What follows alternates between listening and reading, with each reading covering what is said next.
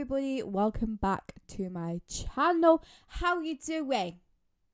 Lovely. Anyway, welcome back. How are you? Does my hair look weird like this? I just wanted it up and away. Don't, because it is annoying me at the moment. I'm like debating. Oh my god, listen, this is so off topic. Listen, no, this is life update. Like 2 or 3 years ago. Ew. No way 2021 was 3 years ago. So I cut my hair in 2021. I'll insert some pictures. My hair used to be like, I never used to cut my hair. Like I would get trims, but like I deadass just didn't cut my hair really for like 10 years. So my hair was like super long. And I cut my hair in 2021 because I donated it to a cancer charity. And my hair was like here, maybe. And it was so much more manageable. And I low-key want to go back. But I know that if I do, I would hate it because I did hate it when it was short. But like I low-key like loved just like keeping up with it. Because my hair now, and like it's back to being kind of long, like the shampooing, the hair mask, purple shampoo. Oh my goodness. Anyway, that's so off topic. But like I want to do it. But I also have concerts coming up. I'm like, I don't want to like be self-conscious in my photos if I don't like it. Anyway, point of this video.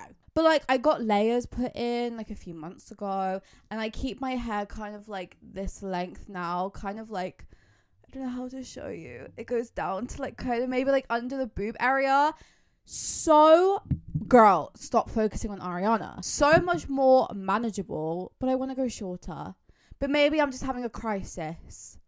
Anyway, point of this video. Today we are going to talk about Radley. Good old Radley. There's a saying in the show that's like all roads lead back to Radley, and I love it so much because truly everything leads back to Radley. But I thought we could talk about kind of like everybody who goes there in the story and kind of like the history of it. I feel like we all know what Radley is. Radley is kind of the like mental institution that a lot of characters go to when they kind of go off the rails a little bit. Radley kind of is, in all honesty, the center of the story. A lot of Cece's story revolves around it. A lot of like the whole Bethany Young story, as well as kind of like Mona, kind of like post reveal. So I thought, let's kind of list off everybody who we were introduced to from Radley. The first time we're really properly introduced into Radley is after Mona's kind of stint as A. When instead of being arrested, she goes to Radley after the season 2 reveal of her being A. And I don't really know why she wasn't arrested after her little stint at Radley, to be honest. I feel like she should have been arrested. But I digress. I love Mona, so I digress. Let's keep her out. Do you know what I mean? So Mona very much is there for a while until she returns back kind of like mid-season 3.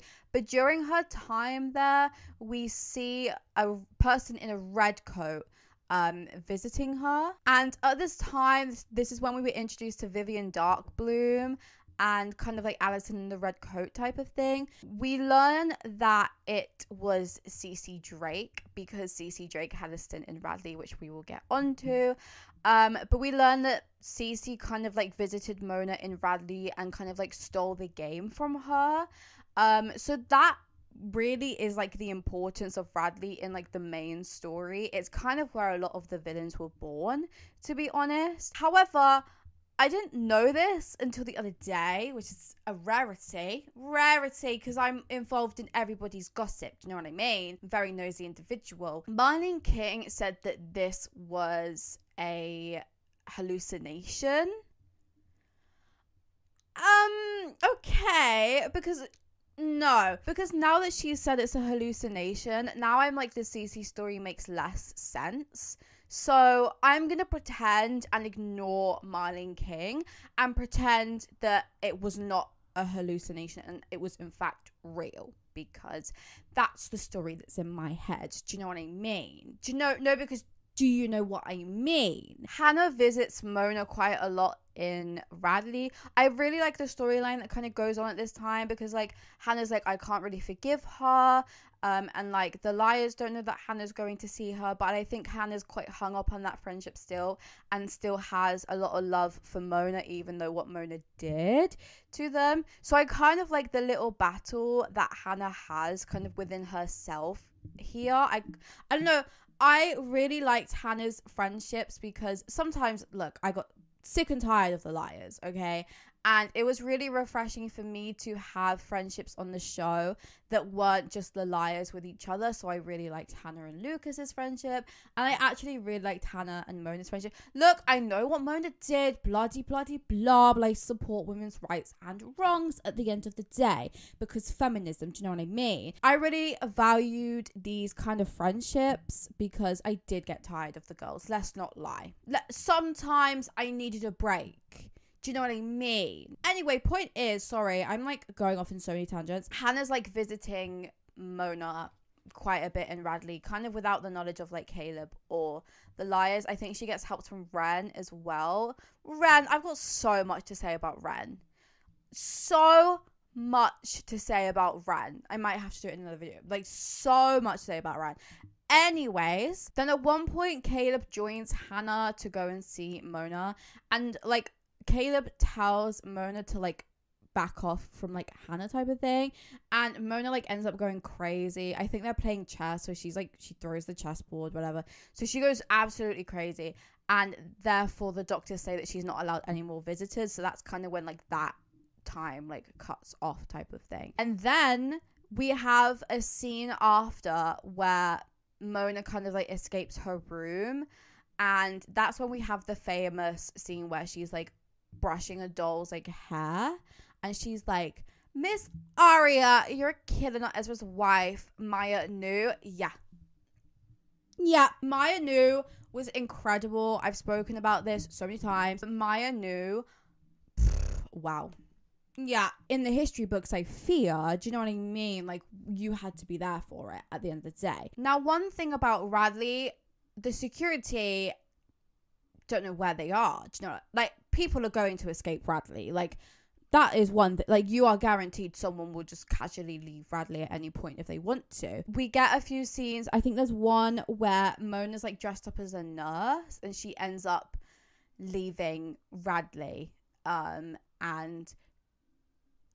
yeah, like I said, Radley security, we don't know where she is at this point. Like, spoiler for what's about to come, but there's a few characters who are just allowed on the roof at any time, and I'm just like, right. Having roof access in a mental institution. Right. Then it's kind of like Spencer's turn to have a little stint at Radley, a little cameo in Radley. After Toby's kind of like fake death, she kind of like goes off the rails a bit. She loses herself. And we see her, like, she looks very traumatized, crazy hair. I think she was like covered in blood or things like that. I think she only spent like 3 days in Radley. So yeah, she makes a short cameo within that time. I kind of enjoyed that time, seeing kind of the main characters kind of like fall off the rails a bit and kind of go into the whole Radley thing. I think was really cool for Spencer, because Radley's a lot of where her life was born and she didn't really know it. So now looking back, I think is actually really, really cool. But I mean, not for Spencer. Obviously, Spencer, I sympathize with you. Don't get me wrong. Don't get this sick and twisted. Do you know what I mean at the end of the day? But good for me as a viewer watching it. So then we have a whole thing regarding Marion's situation at Radley. So Eddie Lamb, good old Eddie Lamb, Miss Aria, do I recognize you from somewhere? Eddie Lamb, him. He says that Marion, who is Toby's mum, went to Radley at one point in her life. His mum died at Radley. It was ruled an S word at this point, but later on, Toby kind of gets messages from A alluding to the fact that the death was not actually a S word and was like something completely different. So Spencer gets released from Radley, and then later later on, Toby and Spencer go back to Radley to kind of like try and figure out what actually happened to Marion, because like Toby obviously wants to know the truth about everything. Detective Wilden was the one to cover up Marion's death, which doesn't make sense because he was 12 years old when Marion died. So unless Rosewood police are doing child labor, don't know really what that is about. Spencer like questions Eddie Lamb because Wilden's report about Marion's death is very inconsistent. And Eddie is like, yeah, I know.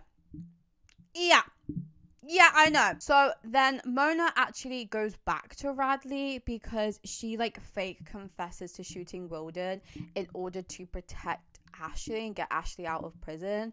So she's sent back to Radley. I don't know why these people aren't just sent to jail, if I'm being honest. Anyway, sorry, let me go back. I just called Mona these people. That's Mona. No, let me hold myself accountable. That is not just a person. That is quite literally Mona. I sincerely apologize for the way I just spoke about Mona. I sincerely apologize. Mona has like a psych evaluation with Ren, and Ren and Mona I think used to work together at Radley, and I think that's why Mona kind of was able to sneak out as much as she could. So this time she doesn't say anything to Ren because she's lost that trust. So that was really, really interesting. Ren, no, what a character Ren could have been, and he ended up just being a flop. My goodness. Veronica also goes to Radley, not herself, but she goes there to threaten Mona about like a whole like fake confession thing and like taking responsibility and like protecting her family and things like that. So that happens, but Mona does get released because someone else confesses to Cece becomes the main suspect in Wilden's murder. So next up we have the entire Bethany Young situation, because the body inside Allison's grave gets identified as Bethany Young, and they found out that she used to be a patient at Radley. Eddie Lamb, before he kind of like disappears and like falls off a cliff, ends up giving Ezra a drawing that Bethany Young did of Jessica with like devil horns, and like painted her as a really kind of like evil person. So Arya and Hannah go to Radley to try and find out more about Bethany Young and kind of like her history there, and like who kind of like was she, and did she have like any sort of connection to Allison. Now when Arya is there, she finds one of Bethany's kind of like old roommates called Big Rhonda, and she said that Jessica would supply Bethany with like gifts, and she thinks it was related to Marion's death. So things are kind of connecting here. Things are connecting. Man, I really wish Bethany Young was like someone that we knew and wasn't just like a random girl. Like, imagine if it was just like, I don't know. I think they could have rewritten Bethany for it to have been someone that we knew. I think that could have been really cool. Because the whole time I was watching it, like for the first time, I suspected Bethany to be someone that we knew. And like when I found out it was just like some random girl, I was like, oh. Obviously the whole Bethany situation, Bethany killed Marion and tried to frame Charles for it. We'll get on to Charles in a second, don't you worry. And then I think Jessica really tended to Bethany and really kind of like loved her. And they had that whole relationship because Jessica was having an affair with her dad. Jessica asked her to call her Aunt Jessie. Bethany kind of like went insane and wanted to get revenge for Allison. We know the story of Bethany Young and Radley and Jessica. That whole situation happens kind of like surrounding Radley, really, because Jessica went to go see Charles in Radley and also saw Bethany at the same time and kind of like took them on like play dates and like things like that. Jessica was also like a trustee on like the board of Radley as well, so she held some power in Radley. I love Jessica's character. No, listen, not morally. I've done a few videos on Jessica. Morally, I don't like her character, but I love the writing for her character, and I love kind of like the kind of like secret villain that she is. Love it very much. Anyway, then we have the whole Charles De Laurentiis thing. We kind of know the story of Charles. I'll just go over it briefly. Charles got admitted into Radley as a child for hurting Alison, which I think was purely an accident, to be honest. I don't think it was intentional at all. And then Charles eventually transitioned into Cece. Jessica had told everyone that Charles died. So no one knew who kind of like Cece was and that Cece was Charles. So Jessica kind of brought Cece up in Radley. During this reveal, Sarah Harvey is trying to blow up Radley. So things get dramatic pretty quickly, but we know the whole kind of like Charles time in Radley. Cece spent kind of all her life in Radley, to be honest. I don't think she really knew life without it. She went there as a child, and we saw her kind of grown up there as well. So she kind of spent like a big portion of her life in Radley. As well as this, later on, we find out that Mary Drake was admitted into Radley as well. Jessica was babysitting a child. Jessica called Mary to help with the child because the child was crying. And Jessica ended up killing the child. And then blamed it on Mary, and that's why Mary got admitted into Radley. And then when Mary was in Radley, she gave birth to Cece, and then the twins, Alex and Spencer, and Jessica took all of the children away from her. And also, I think Jessica told Mary that Charles was dead as well. So Mary kind of went through a lot in Radley under kind of Jessica's like power there, and it kind of explains why she was like on a board of trustees. However, after the time jump, after the Cece reveal, Radley ends up kind of closing down as like the institution that it was, and gets turned into hotels and is actually run by Ashley. So that was a surprise for me after the time jump, just because like Radley was so important, and like I said, literally everything goes back to Radley, kind of like everything that starts the story with Bethany and Charles and Mary Drake and Jessica. So I'm surprised they got rid of such a significant kind of like thing. But during kind of this run of it being a hotel, Cece built like secret tunnels in it from her like Radley time. And there was this whole thing about like Noel, Jenna, and Sarah Harvey trying to like discover treasure that Cece had left and things like that. Also, there's a character, Leslie Stone, I forgot to say, she was like one of Bethany's roommates as well during her time at Radley. But like, Leslie's Leslie. So that's kind of it for the history side of it. But just like my overall evaluation of Radley, I love the concept of Radley so much. Just a building where so many secrets lie, and like there's so much more to it too. Like Ren, his time working at Radley, he helped Cece with visitor passes. And I feel like he held so many secrets in Radley, and Eddie Lamb literally told Arya that Ren was really suspicious, and then Eddie Lamb was like nowhere to be seen ever again. So things like that as well, like so many things happen in Radley that really influence kind of theories and plot lines and like suspicions regarding characters, and I just found it so interesting to have just like such a place which is just covered in secrets and such a focal point of the show without kind of being like a main thing, if that makes any kind of sense. But I really like the saying of like all roads lead back to Radley. I just think it's a really, really cool saying, because literally everything does start at Radley and everything evolves from Radley, and it feels like one thing was kind of birthed at Radley and everything kind of like grew. It's like a vine that kind of just like grew and grew and grew into many little like sub points and kind of like their own plot points that kind of